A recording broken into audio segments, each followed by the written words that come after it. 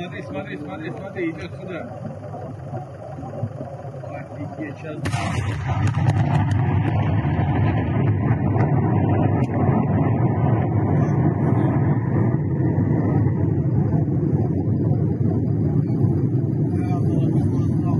Вот, видели эту волну? Блин, просто жесть.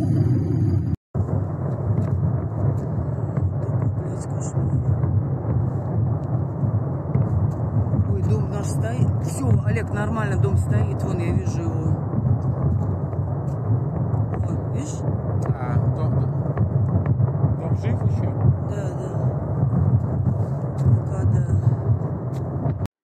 This is Dabu 7, and what you guys are looking at is a massive mushroom cloud that came from the strike that took place overnight from Ukraine in Russian territory using drones. It triggered the massive explosion and the after explosions that you've seen in those clips. This is a good bit into Russia, and you can guarantee that Russia is going to see that this is a NATO strike or a Western-backed strike after all this. This is a very important site. This is a Russian weapon stockpile. And some are saying, is there some nuclear in there? Because the mushroom cloud that was emanating from this that you can see here on the left, this is eerily similar to what we've been waiting for in this region.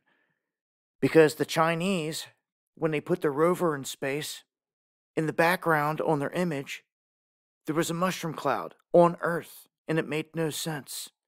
And when you looked into exactly where this came from, it's in this region, somewhere between Moscow, Ukraine, roughly, right in that area where the war is going down.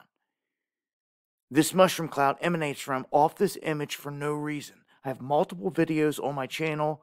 If you type in mushroom cloud, Ukraine, covering this, one's got like over 500,000 views.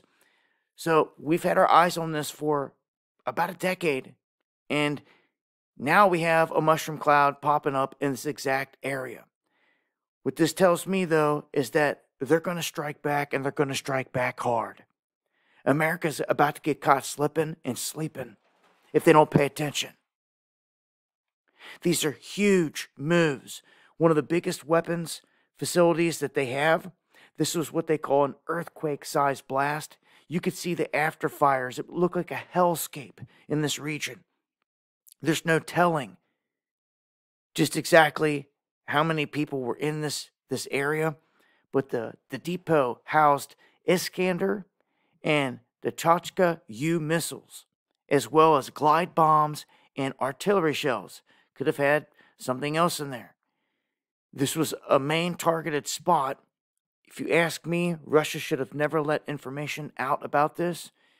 Apparently, over the years, they were releasing information about how much they spent to build this facility. It went into full-blown use in 2018, and it's been housing all these weapons. So to let your enemy know where this is at is kind of dumb, but it's been hit. It's been rocked. Absolutely massive. We haven't seen an explosion like this in terms of this war front yet. I mean, outside of using tactical nukes and things like that, you're not going to see an explosion like this of this magnitude.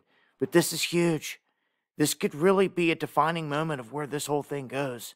Here on this whole world stage, World War III going into motion, the whole nine. This is absolutely huge. And Russia is definitely going to respond somehow, some way to this. So, a heads up if you don't know. Again, apparently Ukraine struck a good bit into Russia and hit this depot, and it's massive, and it's eerily similar to the warning we've had for a decade about this, or a mushroom cloud in the region. So join me on my live streams Monday, Wednesday, and Friday, 9 p.m. Eastern, where I'm talking about this and a whole lot more in greater detail, and hit that subscribe button for more. It's about that time, y'all.